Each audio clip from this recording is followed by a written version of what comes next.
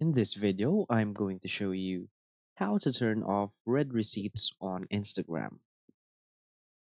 So please watch the video until the end and follow this tutorial step by step to avoid making mistakes. So let's get started. So the first thing we want to do is to go open our Instagram application. And from here, we want to go and tap on our profile icon in the lower right corner of the screen. From here, let's tap on the three lines icon in the upper right corner of the screen and select settings and privacy. And from here, let's just select notifications.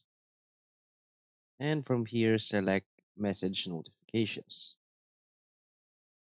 Now what we want to do is to simply turn off message requests and messages from individual and group chats. By turning this off, we are also turning off the red receipts. So you just want to go back, and that's it. So if you find this video helpful, please hit like and subscribe. Thanks.